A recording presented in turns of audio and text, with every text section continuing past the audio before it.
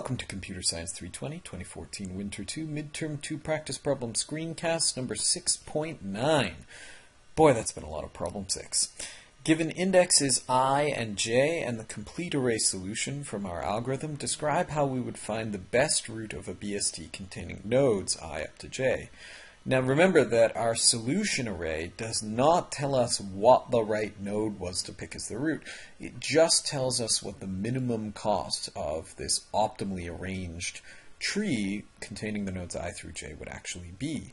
But as in most dynamic programming or memoization problems, once we've got our table, we can go back through the table and figure out what the structure of the tree was. So in this case, let's say we're looking at a particular entry, and that particular entry, ij, so it's somewhere in the table, and here we've got I, and here we've got j, so it represents a low being equal to I, and a high being equal to j, and it says it's 35 in here. So the question is, how does that number 35 tell us which node should be the root? And the answer is, we just redo this computation up here, and we figure out which of those options gives us the number 35 as a result. And that'll tell us which node ought to be the root.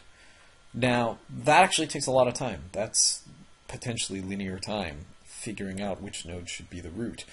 Maybe a better way to do that would be to make our solution array a somewhat richer array. So instead of just storing the cost, it can also store which node it is that produces that cost. And then in constant time, we're able to figure out what node is the root and then recurse into the two subproblems that we create and figure out what nodes should be roots in those.